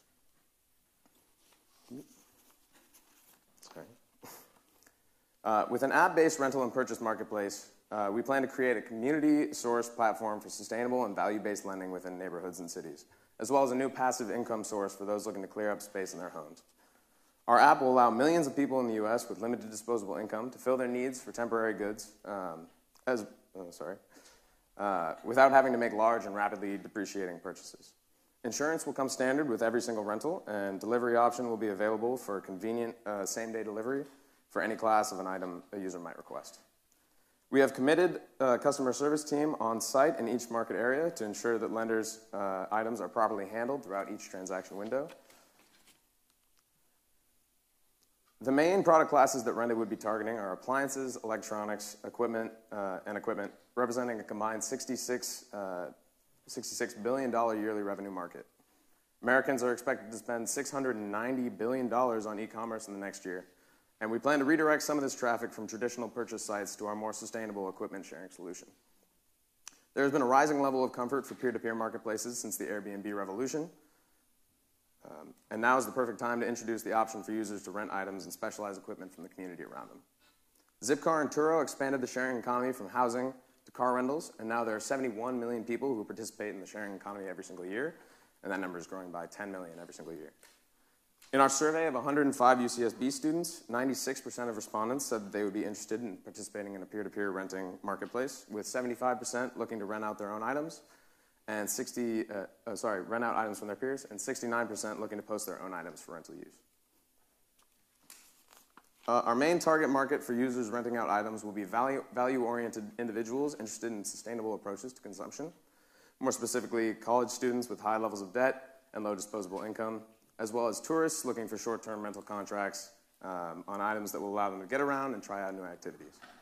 We're also looking to be targeting hobbyists, specialists, and creative communities of members looking to try out and buy specialized items for their needs and passions. For lenders, we will be targeting older generations who have more available non-essential goods laying around, but we plan to frame the app as a way for any user to rent out their inessential goods to make a new passive income source. When a user enters the app, they'll be directed to log in or register before being able to browse items and view their profile. The profile page allows for users to see their pending notification, enter forms of payment, and view all private information about the history of payments and income made on rented. Users are able to browse items as soon as they enter an email address, though a user will have to link their account to a state ID or social security number before they're able to make or post rentals, so as to ensure proper identification for insurance and payment security. Browsing consists of a personalized product feed Browsing consists of a personalized product feed as well as a categorical search filter and a geographic page for users to explore the closest items available. After a user finds an item they're interested in, they can message the owner through the app to arrange for a pickup, delivery, or to negotiate a potential change in the rental fare. When a request is sent from one user to another, it shows up on the item's pending page before being confirmed by both parties. If a user is looking to post one of their items to the app, it's as simple as entering the product name, category, estimated value, requested rate, and taking a few pictures before setting up the pickup location. Once all of this posting has been completed, renters will be able to see the item and message the lender to iron out the details of the transaction. I'm proud to announce that as of March 28th, we've begun full back-end support for the designs shown in the last few slides. We have just enough saved between my co-founder and I for the beginning stages of production, and we're currently working on securing funds through 2 fundraisers in San Francisco and Coronado to ensure continuous development funding. We plan to use these funds for the development of our prototype before releasing the beta to our target markets in Isla Vista, Coronado, and Palo Alto this summer. Similar e-commerce marketplaces like Craigslist and Amazon develop their competitive advantage by offering strong pricing value and reliable selection of goods available in their market. We will be positioning ourselves as a value-based marketplace similar to Craigslist, but with more capabilities, better security, and an easier-to-use interface to gain competitive advantage. From our survey, we learned that one of the main determining factors for our target market's platform choice was quick delivery, so we will be working to ensure that all delivery requests are handled within the day. The first phase of our business will basically consist of getting the prototype app and running in our target neighborhoods and cities in California. We've begun marketing to online communities in each of our target areas to spread the word of our open beta and give people the opportunity for 10 free rentals with no added fee for first adopters. We have team members in each California community and employees ready to start with customer service in each town as soon as the prototype is ready to be released to first adopters. Phase 2 will begin with, as soon as we've gotten enough feedback from our beta to make changes to the app flow and feature structure. We will be expanding to areas surrounding our testing markets to gain a more reliable supply and demand in each market location.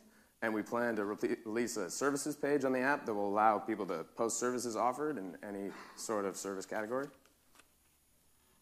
In our actually, I'm going to skip this. Oh, sorry. I'm going to skip this because I'm running low on time. Here are all the financials, very tiny font. I'll move on. Our planned revenue structure will be mostly percentage-based fees charged on both the lender and the renter. We will be charging 15% of the price posted to the app for the renters and a much smaller portion for the lenders, probably around 5%, so that the app can gain traction as a legitimate passive income source for users. For a successful launch, we'll need enough seed funding for $45,000 of development costs, $35,000 for payment of employees, and $20,000 for our marketing and promotional incentive budget. If we're successful in attaining around $10,000 in fundraising capital over the next few months and raising $75,000 from angel investors in exchange for equity, we would have just enough to get through our projected first-year costs and establish ourselves in our target markets. The New Venture Challenge winnings would give us a huge edge in the beginning of our operations and would allow us to get significantly more market traction through promotional activities and market coverage. Thank you. I guess that's it.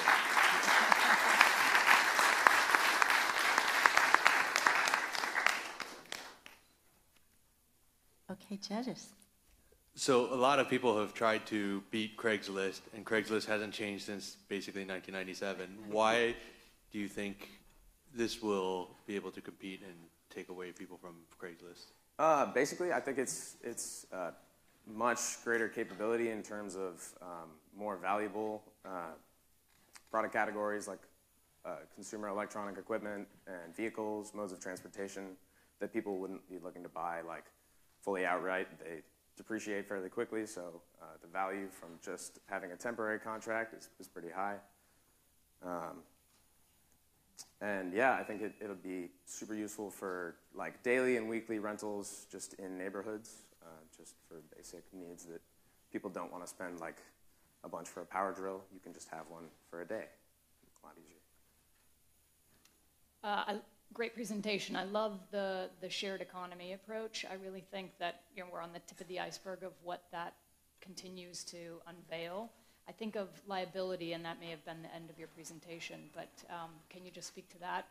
What sort of preparation are you doing to make sure that people are sort of covered from a liability perspective? We're getting in contact with a company called Lemonade, Inc. That does AI-based insurance whole structures. But basically, the insurance will be run through everyone's identification. So any blowback from people trying to commit fraud or having damaged items will kind of go right back to them, and the insurance will be dealt with in that way.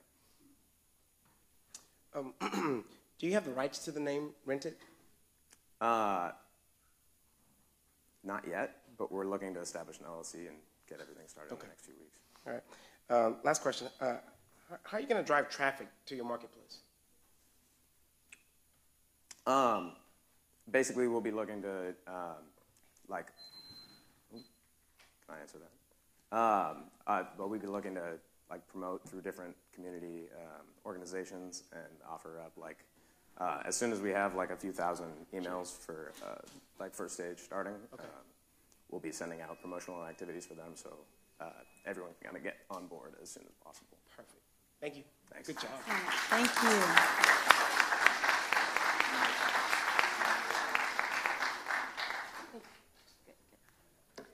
Okay, and next up we have Buckleash and Brandon Mitchell. Hello, my name is Brandon Mitchell, and I'm here to present my company, Buckleash, innovating the stability of the modern surf leash. So for those of you who don't know, a surf leash is basically a device that connects your ankle to your surfboard, keeping it from washing in. So the problem we have with the modern day surf leash is the deterioration of Velcro. After a few months with a surf leash, you get debris caught on the leash, fuzzballs, sticks, things like that. And so a problem would be, say a wave comes and the Velcro comes loose, you have a possibility of hurting others, losing your board, damaging your board, and when the surf picks up, that's really not something you want to have to be worrying about. So with the buckle, it adds extra stability and extra trust in your equipment, especially when the surf picks up. So here's a photo of a leash I had for about 2 or 3 months. It got all sorts of debris, I had pink fuzzballs in it, random stuff, and the next day I went out and surfed, and it just ripped right off. The leash itself didn't break, but the Velcro came loose, and I lost my board, and it blew into the rocks. Our survey results were very positive. We did 100 surveys with just specifically my questionnaire, not including feedback from friends. 70 saw a problem with the modern-day Velcro, and surprisingly 25 were ready to buy when available. They did agree that the Velcro did become less effective over time, and then there was not many alternatives, so we plan to increase longevity and stability. Market opportunity is great. We have $50 billion per year being produced in the surf equipment industry itself. One of our main competitors, Dekine, according to the USA Reference Database at the Santa Barbara Library, produces a consistent $17 million per year. The industry as a whole has grown 4% since 2012 and will continue to grow 6% through 2022. Through the USA database, we found that 11,387 people in Santa Barbara are interested in outdoor recreation, so it promises viability to target those people starting out. The customer analysis would be predominantly male, obviously surfers ages 17 to 32. They're always looking for something new and innovative and something that provides an edge. We plan on starting in Santa Barbara and expanding down to Southern California and eventually nationwide. The product itself is a urethane cord here. You've got a neoprene anklet, nylon webbing with a plastic buckle.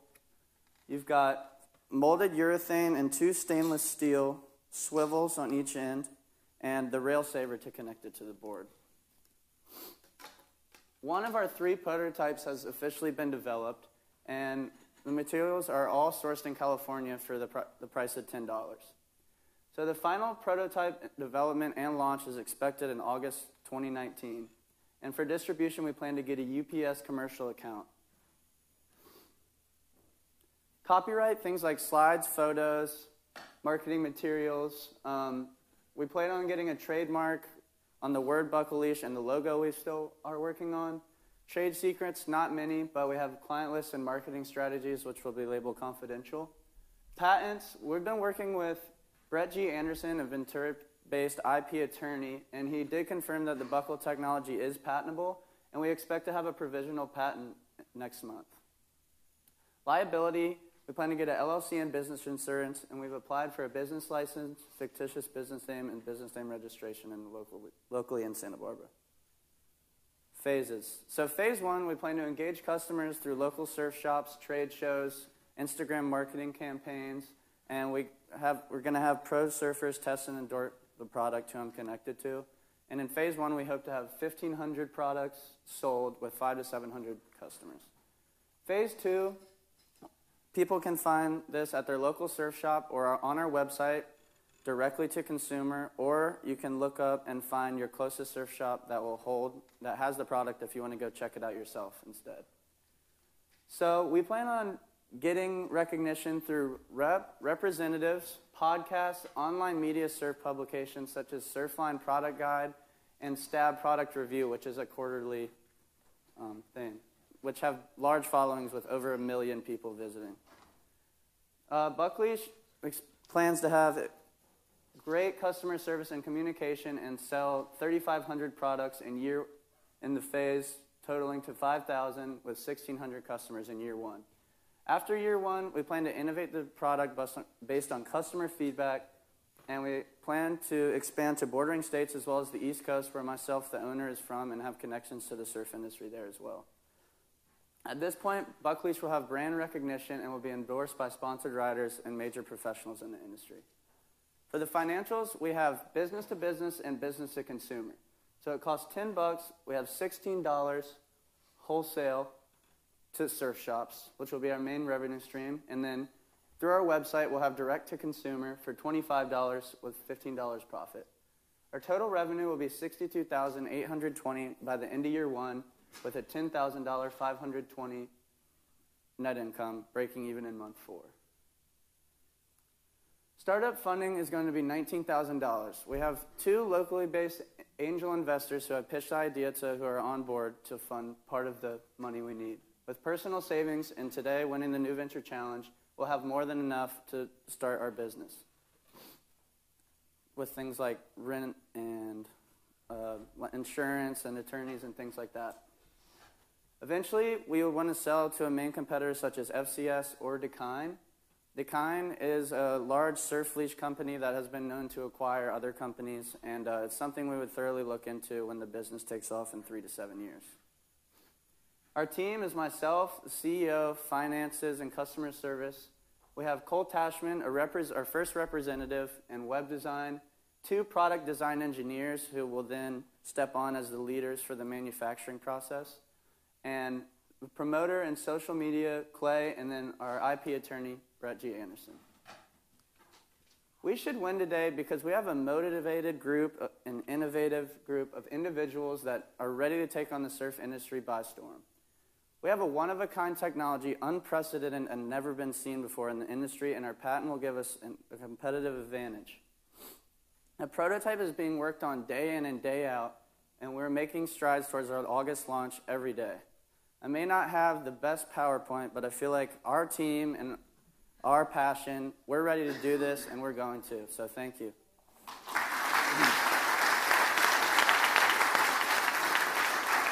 If you want to check it out, it is prototype 1. Yeah. I actually thought it was a great PowerPoint. Good job. I'm just not good with the slides. Yeah. So, question, I didn't catch your retail price. Remind me of that. The retail price was $25. Okay, and what's your competition at without the buckle?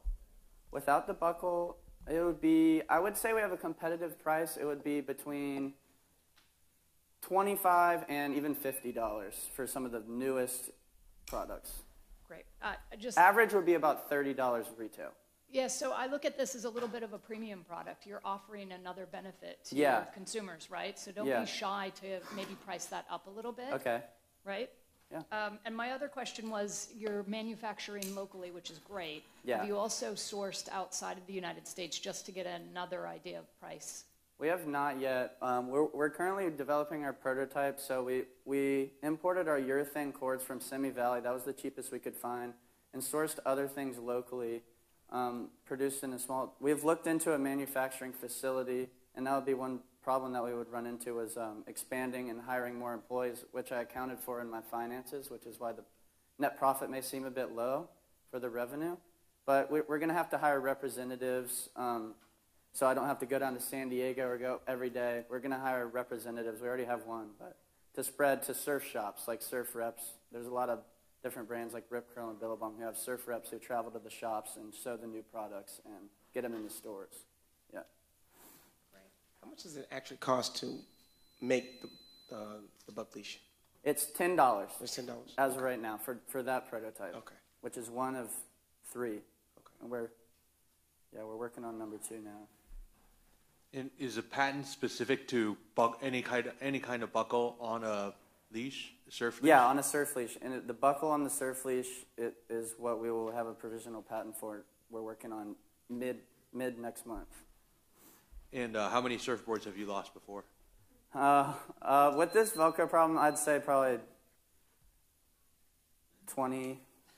20? Yeah. 20? I mean, not lost them, but to the beach, you know. Okay. The main problem is when the surf's big and you have to bail your board. I've had leashes break plenty of times, but the Velcro thing just came enough times where I was like, all right, we need to change this. Yeah. Cool.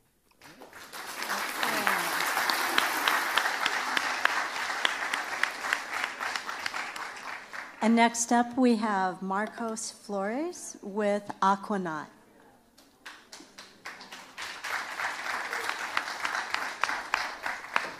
Hi, good afternoon. My name is Marcos Flores, and my company is Aquanaut Diving Service. And just to give you guys a heads up on what our diving service is that we perform tasks underwater while breathing compressed air from the surface. We're going to be launching in July 2020 in the Huntington Beach Marina. Do any of our judges have a yacht or a boat? Do you guys ever want to own one, possibly? Well, when you guys do, if you guys have it parked in the marina, you're going to have to deal with the same thing that all the vessel owners deal with when they have their vessel parked in the marina. And that problem is biofouling. Biofouling is the unwanted settlement of marine growth onto a hull of a vessel and its mechanical parts underneath. It occurs in a soft and hard growth form, as you can see in algae, barnacles, and mussels. The short-term problem is that this increases drag, which slows down the boat's performance and increases fuel consumption by up to 50%. The long-term problem is that it could ultimately destroy the bottom of the boat and its mechanical parts underneath through corrosion. Aquanaut Diving Service provides a solution to this problem. We service and clean, inspect, and present our work through underwater photography and videography. And what makes us different is that we are environmentally conscious in our cleaning techniques, innovative in our approach, and expert divers that are detail-oriented. The marina services is a $5 billion industry that is forecast to grow at an annual compound rate of 4% between 2019 and 2023. July 2020, which is our launch, is an ideal time. Currently, at the Huntington Beach Marina, the marina slips and docks are all full, which is good, but that indicates that there is a cap to our service available market. Therefore, in month 9, we will explore or expand to Newport Marina, where the total available market will increase over 200%. Now, I know what you're thinking. Why not just start at Newport Marina? But the purpose of this is for the company to evolve from a small fish in a medium pond to a big fish in a big pond. Newport Marina is in the same county and just a few miles south, so the exploitation of this marina has huge upside potential and very little downside risk. In conducting our primary research, we discovered that our target market is 94% male, 94% white, and 100% middle-aged with an above-average income. They are seeking quality and economy in a service provider, and when asked, what do you use your vessel for, the most common answer was some type of weekend warrior activity, such as fishing or sailing, and I also got a lot of, hey, we like to hang out and drink beer. Our mission is to provide high-valued services with the most gratifying customer experience. Aquanaut Diving Service does that in a 3-step process, beginning with the sign-up form that can be completed on our website or through face-to-face on a hard copy form. Once completed, along with the customer agreement, a work order can be generated and the customer can schedule its cleaning on our digital company scheduler. Step 2 is where we deliver our high-valued service, followed by Step 3, where we reach out to the customer to go over the inspection report that's going to be sent out digitally to them. And in the final step is also where we want to schedule the next service, possibly signing them up for a subscription and seeking out customer referrals. The vision of the company is for me, the CEO, to step back from diving. With the Aquanaut Diving Service system of intake and follow-up, the company can be self-sustained as long as the delivery can still be made. For this, the company will reach out to other marine tech graduates from the City College to see if anybody is in need for part-time or temporary work in Southern California. Most marine technology students who are currently in the program work part-time for Salty Dog, which is the most highly reputable hull cleaning service company in Santa Barbara. So the divers are already trained well. Spending less time in diving, I will focus on customer service feedback and generate another revenue stream in hull anti-fouling painting. We will also look to invest in pneumatic tools that will speed up cleaning time and reduce diver fatigue, ultimately leading to the better quality of service. Here is how we stand against our competition using the customer's key purchasing criteria. Aquanaut Diving Service has everything except reputation, which our reputation isn't bad, we're just not well known yet. Also, as you can see, Warner Bayside and Barney Coles have a declining reputation due to the lack of quality and service and outdated payment options. A DBA and business license, along with insurance, need to be attained. Also, a permit from the city and the individual marinas. The company name and logo needs to be trademarked, and a copyright for our website content needs to be attained, because our head of marketing is going to perform a detailed keyword research and analysis within the industry and populate these keywords on our website. Having the best search engine optimization strategy will have us rank #1 on Google. That way, when somebody Googles hull cleaning service in Southern California, we'll pop up. Our superiority in digital and face-to-face marketing will allow the company to be successful in our launch and expansion. We will soon need more marine tech divers. The first goal in our sales plan is to obtain 80 customers within the first 4 months. Our sales to date is currently $130 for a one-time cleaning from one single customer. This is the financial projection analysis for year 1. I'll go ahead and give you the highlights. The net profit for year 1 is just under $20,000, breaking even shortly after the 10th month. It is a service business, so the profit margin is 99%, with most expenses coming from labor cost. $11,000 is needed for the startup costs, and we hope for the funds to come from the New Venture Challenge and investors, but the company will also utilize small business loans for military veterans. The exit strategy is to step back from all operations while maintaining ownership and having a monthly cash flow income. Another exit strategy is to sell a fraction of the company or 100% of one of the companies. And the last strategy is to completely cash out and sell 100% of everything. My team starts with Don Barthelmess, who was my marine diving technology instructor and is retiring this year, but has agreed to come on as a diving advisor.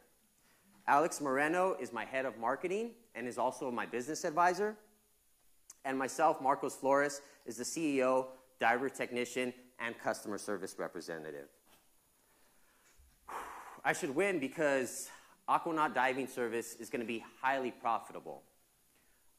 We're environmentally conscious, and we're going to create employment opportunities for Santa Barbara City College Marine Technology alumni. Thank you.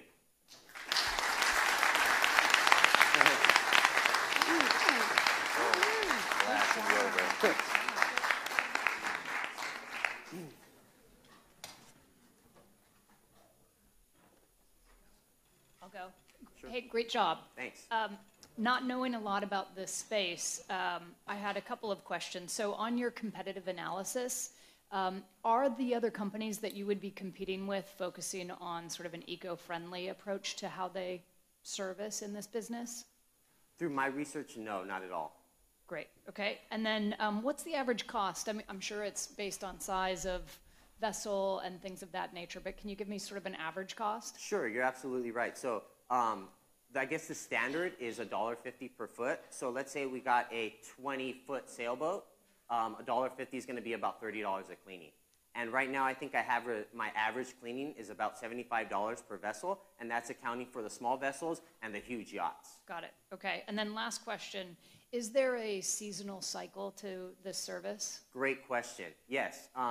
In the summer and spring months, you get a lot more the boats are, some people will dry dock the boats like, hey, I'm going to take my boat out of the water during the winter months because I'm not going to be using it.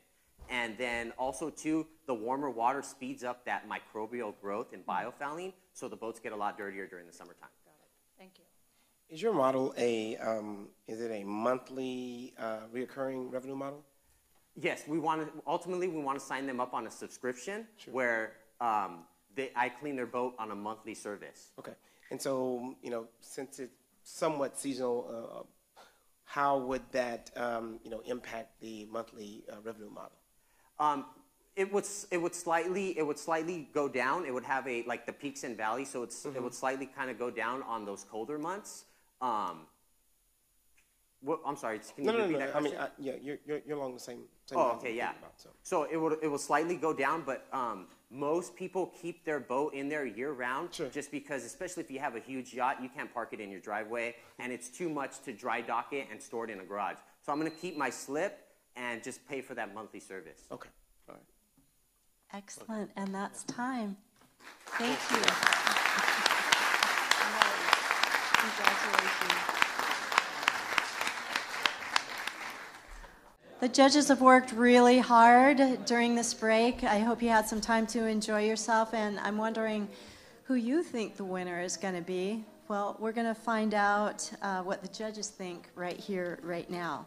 I'm going to hand the microphones over to the judges, and we'll go from there. So real quickly, the first thing I want to say is, thank you so much. This was a wonderful experience for the judges. We had a blast doing this. I think you all are very talented individuals. It's amazing to see your thought process and as you go through this. And I want to let you know, as an entrepreneur, just like you, I've started 8 different businesses. I've failed at 5 of them. I will say that, okay? So the most important thing that I can say to you, you got to keep the faith, because there's going to be more bad days than good days. And the only times that you truly fail is when you decide not to get up the next day and go and pursue your dream. And so I'm going to say keep doing that. A lot of wonderful good things, a lot of good companies, and just because you're not successful today does not mean anything. Does not mean anything. So with that. Thank you, that was good.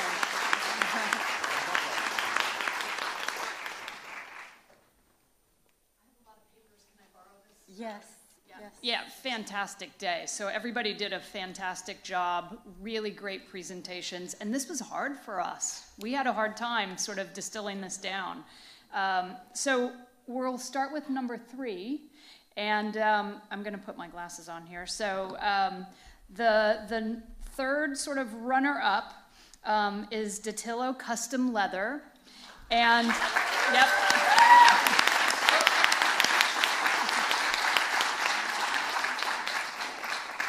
So I'd like to say a few quick things here first. Something that you cannot create as a brand or a new company is a legacy. And I think what you have done a great job of is taking your family legacy and turning it into a continual artisanal movement. Your products are stunning, handcrafted. You can feel and smell and just see the quality and craftsmanship. You referenced saddleback leather, and we feel that you're incredibly marketable. And so to partner with somebody, and you think about some of this investment money that's coming in and other strategic partners, partner with somebody who can really bring you to life, a great videographer, some great social media marketing folks, for you to tell your story and then also talk about the love that you put into this product. People will absolutely eat up. And I think you've got a world of opportunity in direct-to-consumer. So that was a bit of our advice. So congratulations, great job.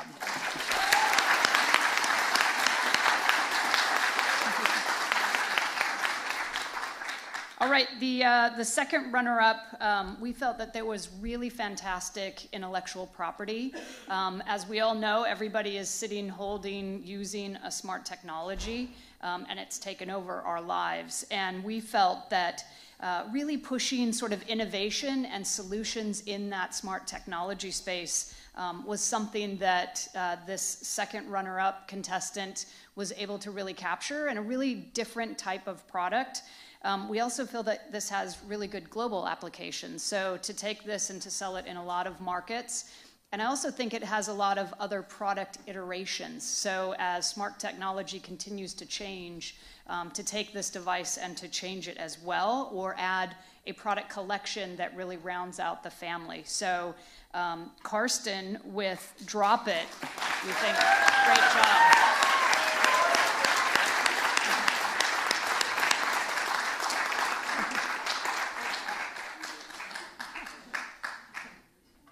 Karsten, what did you say your mom said to you in 4th grade? You mentioned that? It was actually what I told my 4th grade teacher. Oh, sorry, okay. So I was going to invent the first pair of shoes that could let you walk on water.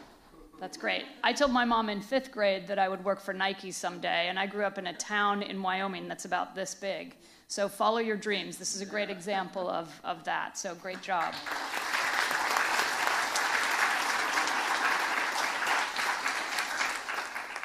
So the winner for us today was something that I think is just really quite unexpected, and also in an area that none of us are necessarily experts in, which I think was also the allure and the intrigue for us. What this brand and this business was able to sort of accomplish is job creation, is in helping fuel an economy, which is in giving back. There was a clear sort of void in the market and also not a lot of competition specifically in this space.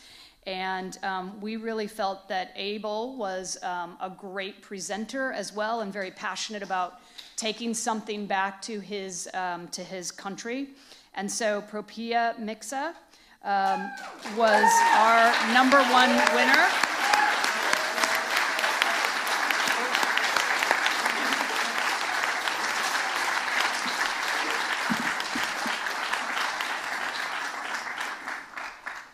Yeah, so fantastic job by everybody again. We would love to share a bunch more. I think for all of you, don't give up, because if we could have picked 15, there were definitely reasons for everybody who presented today to continue to push what you're doing.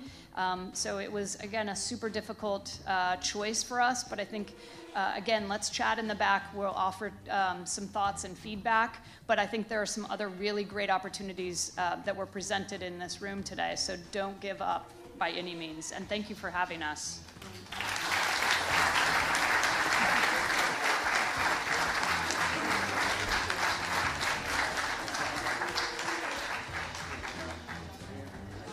Okay, everybody, and before we depart here, please let's not forget to give a huge hand to our judges today for all the work that they brought.